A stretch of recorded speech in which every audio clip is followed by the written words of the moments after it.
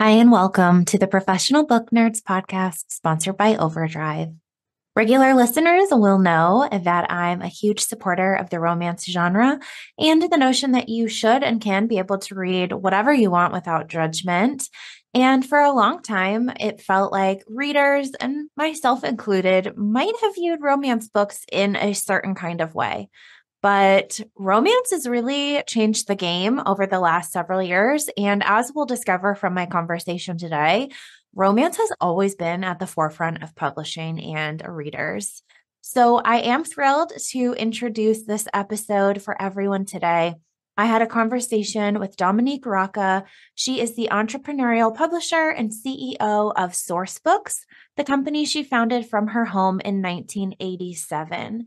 Now, as romance readers or readers in general, you may know that Sourcebooks has two phenomenal imprints, Bloom Books and Sourcebooks Casablanca, and both of which are inclusive publishers of romance. And according to industry statistics, Sourcebooks was the top of the romance category in 2023. They had a 228% growth in the Bloom and Casablanca imprints combined. As a result of that, Sourcebooks enters 2024 as the number one romance publisher in the United States. And I was fortunate enough not only to have the pleasure of chatting with Dominique, I was also able to chat with Paula, Mary, Molly, Deb, and Pamela, and they're part of the incredible team that bring all of these books to romance readers here in the US. So I hope you enjoy this peek behind the curtain conversation. We talk about trends in romance, a little bit behind the scenes of how the imprints work. They share their recommendations for books just in time for Valentine's Day. And I hope you enjoy this episode. Oh, and make sure you follow us. We're at Pro Book Nerds on Instagram, Twitter, and TikTok. Send us a note to professionalbooknerds@overdrive.com. Happy reading.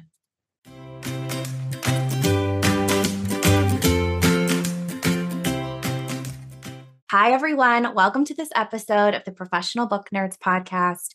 Emma here, and today's guests are very special. We have Dominique Raccah, who is the CEO and publisher of Sourcebooks. Welcome. Hi, how are you? I'm great. How are you? I'm so glad to have you here. I'm so excited. I've got a number of team members who are excited to talk to you about romance. I'm so thrilled. So we have a wonderful group of folks here from the Sourcebooks team as well. And as I mentioned to our listeners in the introduction to this episode, Sourcebooks is changing the game for romance. So you have your Bloom imprint and your Casablanca imprint. And so I would love to just start by asking about the approach to publishing romance under those two imprints.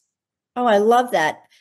You know, what's really fascinating is, so today, this is mind-boggling to me, and I will simply tell you this. According to BookScan, we're the number one romance publisher in the country, which I find completely staggering. The approaches that Bloom and Casa take are really different. So Bloom is very much a quick to market strategy. So it's really meant for author entrepreneurs who really have a deep knowledge base about their fans and how they want to interact with those fans. Casa's does things a little bit differently and creates builds authors from the ground up, and you can see that in a lot of our Casa authors, and also has got a slightly different vibe. I mean, Casa actually goes into somewhat larger categories. Mary, I don't know how you think about this, but I see Casa going into somewhat more subcategories than Bloom sometimes does. Yeah, Casablanca has a really large bench and also a really large kind of breadth to its approach to publishing. And like Dominique said, it is a bit, I wouldn't say like slow to market because we are a lot faster than some of our competitors, other publishers, but it is a very careful, studied approach to each step of the publishing process and working with the author to kind of figure out what the best tempo for their fan, their books, and their platform is. So Casablanca is like very boutique and hands-on in that way. Well, the thing that you're pointing to, Mary, that I think is really cool is that for both of the thing that has, I think, set Sourcebooks apart is that our approach across both imprints. So there are some things that the imprints share, right? Is that they are, and honestly, this is true of Sourcebooks as a company, as a publishing firm. We tend to be very author-centric. So we're author first. We really kind of spent a tremendous amount of time. I mean, I think you know this. We started in a bedroom and, came out of nowhere. And, Publishers Weekly called us the most successful self-made publisher of the century. So we really come from nothing. We're a startup, right? So, but that really has to do with working with each author based on where they're trying to go, what they're trying to do. So, so if you talk to Mary, she can tell you about what Katie's trying to do. And if you talk to Krista, she can tell you, Krista can tell you, what she's trying to do. And obviously Deb Werksman's here and she can tell you what Lucy Score is trying to do, a #1 New York Times bestselling romance author. So each of our authors have a game plan and a thought process and an approach that they want, and we work closely with them to create that success. I think that's fantastic. And as a romance reader and someone who sort of devours everything that you put out through Bloom and Casablanca, I really see that with the way that you present the titles to readers and the way that you put the authors first and sort of work with them. I love the sort of cohesion between all of the social media profiles of like authors I follow and then the Bloom Instagram and the Casa Instagram. I love seeing all of those things sort of overlap. There's certainly no shortage of romance, for voracious readers to find here. Now, you talked about this a little bit already about sort of what each imprint looks for and specializes in. But is there something that makes a Bloom title and a Casa title beyond sort of what we've talked about already? You know what? There are a number of things. One of the things that and Pam can speak to this, and by the way, so can Mary. But one of the things that we're really doing is working with each author to think about their strategy, their go-to-market strategy, and how they particularly want to be working. One of the things that's deeply different about Sourcebooks, and I would say is a huge competitive advantage for us, is we have not one, not two, but 5 different marketing teams working on our books. And I think in today's environment, which is very cluttered, right? I mean, there's a tremendous, I'm sure you're experiencing this, just a tremendous amount of books being published, right? No shortage of books, right? So it becomes really important to think about the different levers that you can pull. And we have a panoply, a real breadth of levers, and different authors pull different levers. And you can see that Bloom authors tend to pull certain levers more, and Casa authors tend to pull some other ones. But Mary and Pam, please chime in. I think it's very true. A Bloom author, like Dom said before, is fast to market. A lot of Bloom authors we actually find via reader trends and what's hot with readers, versus Casa is longer growth. But I would say that Mary has done a very interesting and comprehensive job on the CASA list in making it one of the most diverse and inclusive imprints in the industry.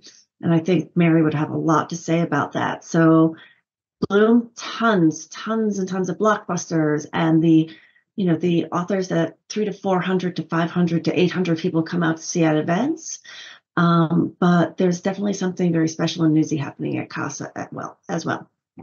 But there's a lot of diversity as well on the Bloom list, right? So let me say it a different way, because I think this is really important. I am experiencing the world, and this is just me talking. I am experiencing a world in which there has been, because of romance, and an expansion in readership, and a more diverse readership, and a younger readership. And I think what we're seeing is an extraordinary time in publishing. So with that, I'll hand it over to Mary. Yeah, I think that is all very true and very important, and kind of leans into what both CASA and Bloom, their major strength is, and Sourcebooks' major strength is that it takes pride in being a bit of a rule breaker. And I've been in romance industry. I've been in publishing for over 20 years, and the rules of romance have been kind of the rules of the road. Everyone's had them kind of ingrained in them. And then I come to Sourcebooks, and it was immediately like, okay, you can Kool-Aid man your way through these walls. They don't exist. In fact, we take joy in doing that and say, like, oh, Walmart or whoever, like, whatever the supposed rule is, isn't interested in polyamorous romance, high heat, with all queer leads. Why? Why is that a rule? Why does that exist? No, it doesn't. We're going to publish that book, and we're going to publish it proudly. And we're going to put our full effort and love behind it. And that is like baked into our ethos. So like, I know I'm kind of off-roading from the difference between CASA and Bloom, because we both have that, but I would say like the Bloom is like very like fan-led in that direction, and Casablanca is listening to the fans, but it's also kind of the editorial vision, like helping that author vision grow into that aspect. So it's blooming, but at a slightly different pace. I think that's fantastic and such a great point that each sort of has their areas of expertise or specialization, but that really, it does come down to what Sourcebooks is doing as a publisher that's sort of pioneering all of these things. Now, romance is having a moment, as we've seen. You guys have made the news, as the #1 romance publisher, according to the industry statistics, with just the exponential growth you've had for Bloom and Casablanca imprints combined in 2023. What do you think has contributed to the success of the romance genre, particularly over the last few years? I'm going to say this again. I think so I have a hypothesis, but I don't have a lot of great data on this. And my hypothesis is that during the pandemic, people turned to reading quite a bit more, particularly as that we do have data around, right? As there was a strike and that compounded with the pandemic. So streaming became less available. What I think we're seeing, though, and I've said this to my team, if you think about young adults, so we are a leading publisher in YA. If you think about young adult, there are no boundaries really in young adult. Like, it isn't like young adult is, oh, here is your young adult romance versus your young adult dystopian versus your young adult mystery. A YA book can have all three of those elements and be published, and actually look to you like a fantasy, and it'll have all of that in it, right? When that reader grew up, they actually started looking for much fewer boundaries. They walked into bookstores that had sections that separated all these things, but all of a sudden, they were free to express a love for lots of different kinds of books. And I think that's what you're seeing in romance today. I think romance today actually represents that reader, that voracious reader. And that is so incredibly exciting. I agree. And I think what's really great as well is sort of that the general attitude towards romance seems to maybe be shifting. There was that sort of stigma, about romance readers with the covers of shirtless men and like sort of reading it in secret. And it wasn't necessarily looked to as a genre that everyone was clamoring to read. But we know that romance has been, one of the most popular genres Forever. Exactly. Emma, I mean, seriously, the foundation of our lives Yep. is our love, Yes. right? Like it is an absolutely foundational part of our lives. We would, having it represented in all of its glory and all of the wonderful ways that it can be represented. Yes, this is me saying, you bet. Exactly. And so it is really nice, obviously, as a romance reader myself, to see that the attitude towards it is hopefully shifting, and the respect for romance novels is there, because we know that romance stories can tell so much more about life than perhaps people gave them credit for in the past. And so what I would love to know from this group of sort of experts is where you think the genre might be headed. Do we think it's just going to continue to expand, gain new readers? I think and hope so, but I'd love to hear from you. Can I just mention that the romance readership and romance authorship has been on the cutting edge of every change in publishing for the last, 4 decades? Romance readers drove the ebook revolution. Romance readers drove self-publishing. Romance readers had a lot to do with the audiobook, downloadable audiobooks revolution, right? So, I mean, I think, Emma, you're right that there's been a real stigma associated with romance, but it's just, it's so, I mean, but in all honesty, this is me saying, I lead a woman, led team, and there's stigma associated with a lot of things that have to do with women, right? And maybe we should get past that. Maybe we should just get past that. Exactly. I think we should definitely support everyone reading what they want to read, and that includes lots of romance, in my opinion. And so for this group as well, there have been a lot of trends in romance. Dominique, as you said, that readers sort of are turning to romance now because it can encompass several different, genres. It can include fantasy, it can have contemporary, it can be historical, it could be a combination of all of those things, as we're seeing with some of these authors pioneering that. What trends are you all seeing in romance, and are there any trends you'd love to see more of as well?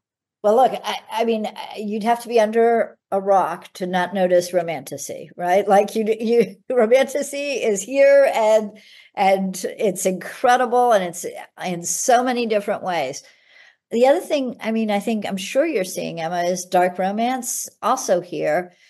I want to just make a plug for dark romance, which is so surprising, because I'm not usually the person who does this, right? So, but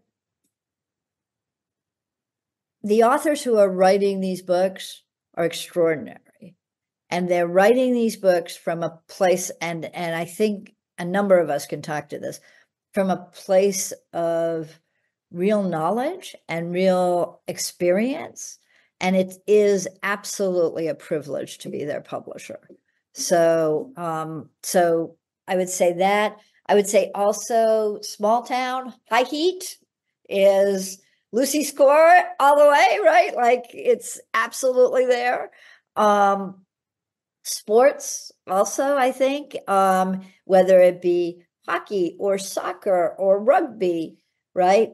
If you haven't read Chloe Walsh, honestly, I feel like I could spend my life reading. I know, like Mary's laughing at me, but Chloe Walsh, it's just an extraordinary experience to read Chloe Walsh, because it's the haves and the have-nots, and it's a rugby, Irish rugby. I mean, it's a world you don't know, and at the same time, an extraordinary amount of pain and healing and found family and all all the experiences that you want. The other big romance trend that I think my friend Pam can speak to is in-person events. Before we go to that, I just wanted to say another trend is the fairy tale retellings, which I find so amazing because people are flocking to these books. They take the characters that we grew up with, where the women were supposed to be pretty and waiting around to be saved by men. And they're taking these women and they're making them the heroines, and they're the ones who are tough, and they're making their own destiny. And it's just resonating with readers in such an amazing way. It's a huge way, Paula. You're totally right. Yeah. If you haven't read Jessa Hastings' Never, which is a retelling of Peter Pan in a way that this is Pan as you've never seen Pan, Hook, and Wendy. And then there's, of course, Emily McIntyre, who we all dearly love. And, and of course, lest we forget the Greek retellings that are taking place under, for example, Katie Robert and Neon Gods, which is, and of course, the extraordinary Scarlett St. Clair, who has A Touch of Chaos coming out in March, which may be the biggest pre-order book that we have seen out of the romance category. That could be true. So Scarlett's A Touch of Chaos coming out now. So yeah, thank you, Paula, for adding that. Sorry. No, I think that's fantastic. And it's funny, I actually went to my local bookstore to try and get the Chloe Walsh, first few books, Binding 13, and it was completely sold out. There was a sad little staff recommendation section and all the books were gone. So I have to tell you, Emma, I have spent weekends reading Chloe Walsh because it's so extraordinarily immersive. You lose yourself in there. And we should mention that Chloe's being published in YA and young adults. So this is Bloom YA. And I think that's the other thing that we're seeing is that this expansion of YA into a lot of places. So yeah. Yeah, I think that that's true as well. I mean, as a reader, I started reading YA as a teen and have sort of continued well into my 30s, and sort of finding the different areas where the YA resonates with sort of all readers, but then certainly for the teen readers with which they're written for. I do love that there's sort of just, again, we've talked about this, no shortage of options that you can certainly find what you're after with books. And I do want to just shout out to this team as well, because the Dark Olympus series by Katie Robert is one of my most recommended series on this podcast. I talk about every time she has a new book in that series. It's on our monthly picks. We're recommending it. Emma, it is one of my go-tos. Emma, just so you know, Mary Altman, who is here on the podcast, is Katie's editor. I have questions about the series then for you, but that might go down a totally different rabbit hole of that. Yeah, we could definitely sidebar at any time because I am never tired of talking about Katie Robert, Dark Olympus, Wicked Villains, which just came under Sourcebooks.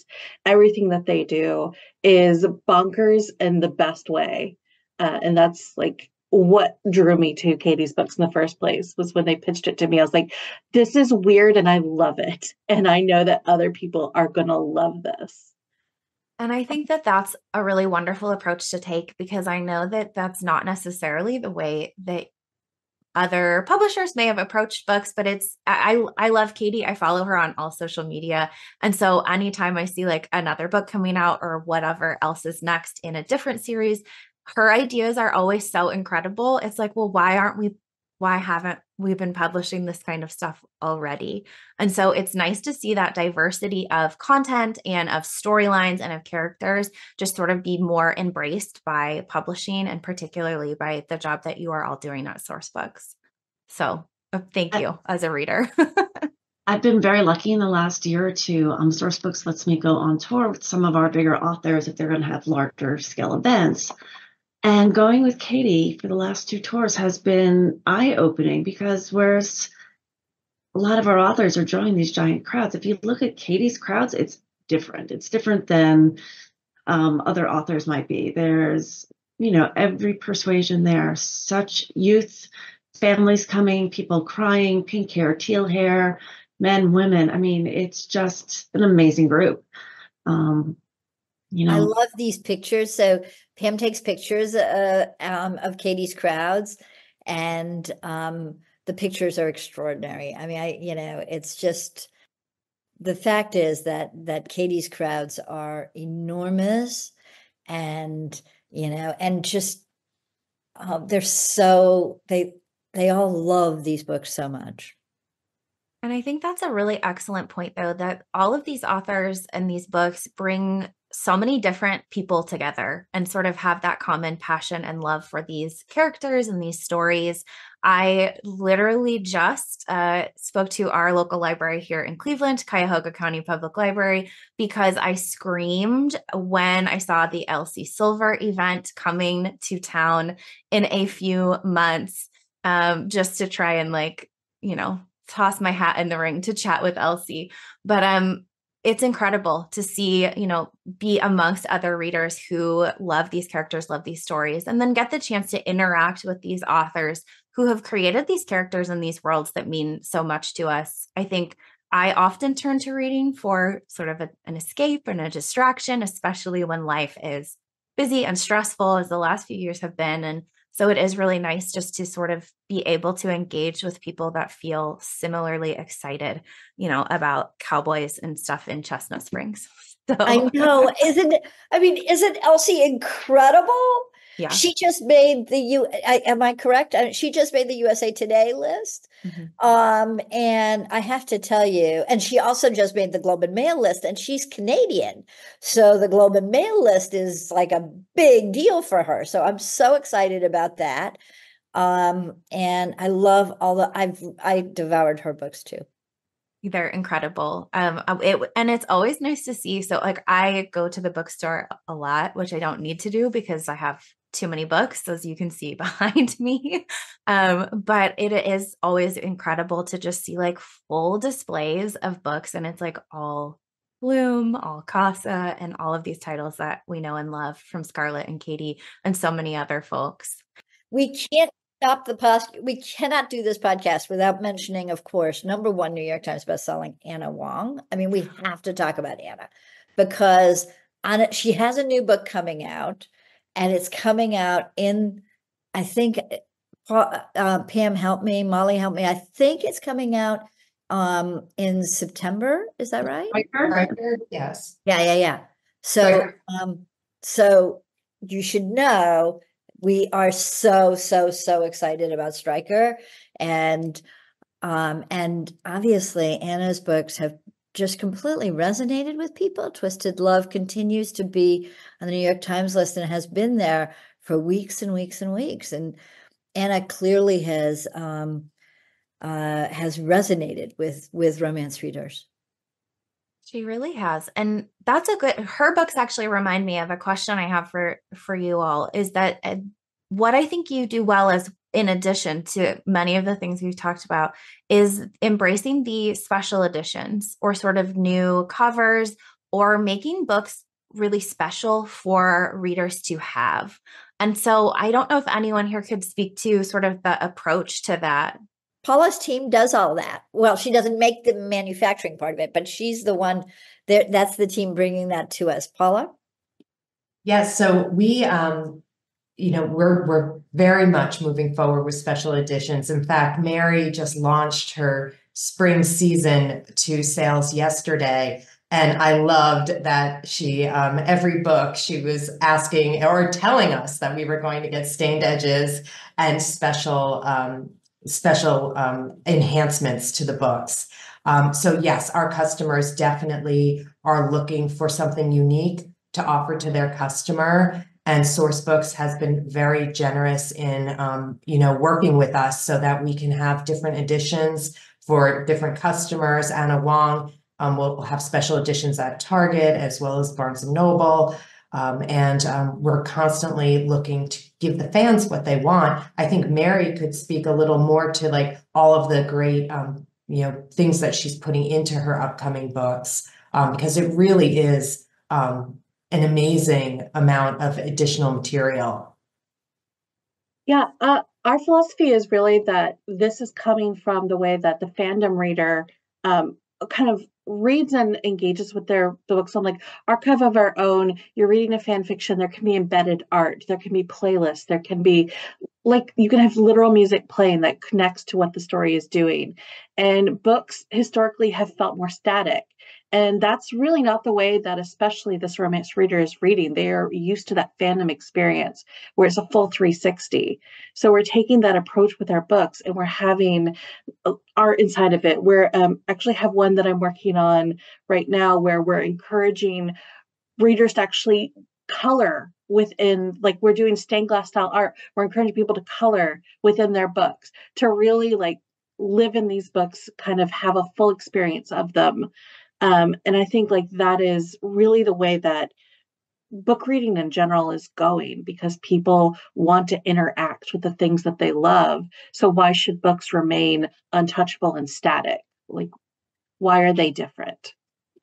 And I love that you're pointing to the extraordinary connection that this set of authors has with their readers. And you see that in events. So this, I was showing you, this was an event that we just did for Katie and Midnight Ruin at Joseph Beth. I don't know if you can see that packed room. I mean, that's just a packed room for Katie, right? Yeah, that's incredible. And again, it's just full of smiling faces and happy people that are so excited to talk about her latest book. And this is to this team, my plug to please always send all of these authors to Cleveland, Ohio, so that I can go to all of the events. Because they're always, I know that there are a lot of other places that you can send the authors, but there's always a packed crowd at Cuyahoga County Public Library. Cuyahoga and Max Bax does a really nice job with getting books at the events and getting, people to go home with stacks and stacks of new authors to explore. Exactly. Now, I do want to ask this group about, book recommendations. We have thrown out some authors and titles that you're excited about, but I would love to ask, in time for Valentine's Day and sort of February, where we're celebrating romance all month long, if there are any books, I'm narrow it to one or two a piece. If there's anything that is either recently released that you want to share or that's coming soon that you think our listeners just absolutely have to devour. I've been pitching as my number one Valentine's Day pick because it comes out right next week, Waiting for the Flood by Alexis Hall. It is part of Aspire series, and it is the most beautiful and lyrical story. It's relaxing. It's like a cup of tea, very, it is so beautifully told. And of course, Alexis Hall, the author of Boyfriend Material, which would have been one of my recommendations. So thank you, Pam. It's wonderful. I think I probably overlap with Mary on this one. Yeah, definitely. Anything Alexis. Also, Girls with Bad Reputations by Zio Axelrod just came out. And her books are just a full experience. And they're so cool and they're so emotional. And you just dive into the worlds that she creates. Also in that vein, Lily Chu, The Comeback.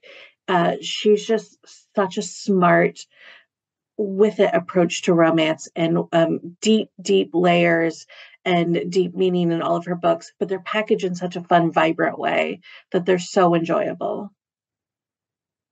Could I recommend Alice Kellen's duology, All That We Never Were and All That We Are Together, which is absolutely gorgeous as a group, and it's a new adult following with an age gap story and following a young woman who's an artist, and just absolutely compelling reading.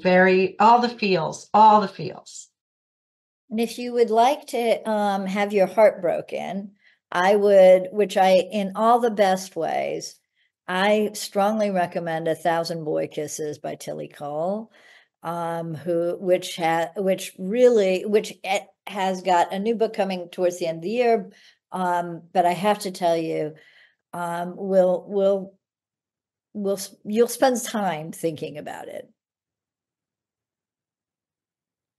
And I would recommend Hopeless by Elsie Silver. I know we spoke of Elsie Silver a couple of times, but oh, you have it. That's awesome. I have all of my favorites sitting right here. So I'm glad to know that there's some of your favorites as well. That's so great. Yeah, I think, she is building book over book, and she is going to be a huge star, bigger than totally agree. now. And also Lucy Score's Worst Best Man. But then also, I'd love to plug one more if I can, because I am in sales. Lucy Score has a series that we are publishing, Riley Thorne, and it is a lot of fun. It's the Janet Ivanovich for a new generation, for a younger generation, but it's got romance, it's got adventure. The first book is The Dead Guy Next Door, and it's coming in a few months. We would be neglectful not to mention that people should start reading Hades and Persephone series by Scarlett in anticipation of A Touch of Chaos coming out in just, I think, a short month. So dive in. You want to be reading A Touch of Darkness. You want to be reading, I mean, it's Scarlett. I mean, it's just kind of amazing. You read my mind. That's what I was saying. We're kicking off rereads in February to get ready for Touch of Chaos coming March 12th. So the book that started it all, Touch of Darkness. And if you are rereading, you're going to find a whole bunch of other people online to chat with who are rereading it as well. Oh, can I also mention Sarah Kate's Salacious Players Club?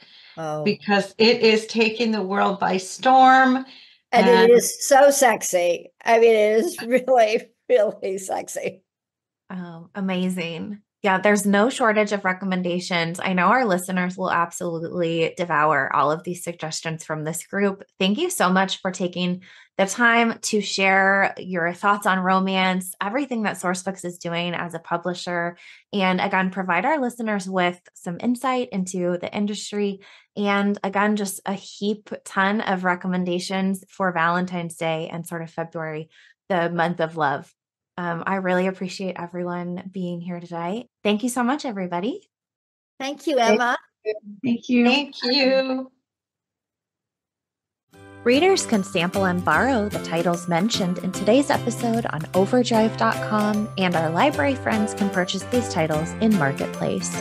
Professional Book Nerds is proud to be an Evergreen Podcast signature program. To learn about other Evergreen podcasts, visit evergreenpodcasts.com. Our podcast is produced, recorded, and edited by Emma Dwyer and Joe Skelly and presented by Overdrive. To learn more, visit professionalbooknerds.com.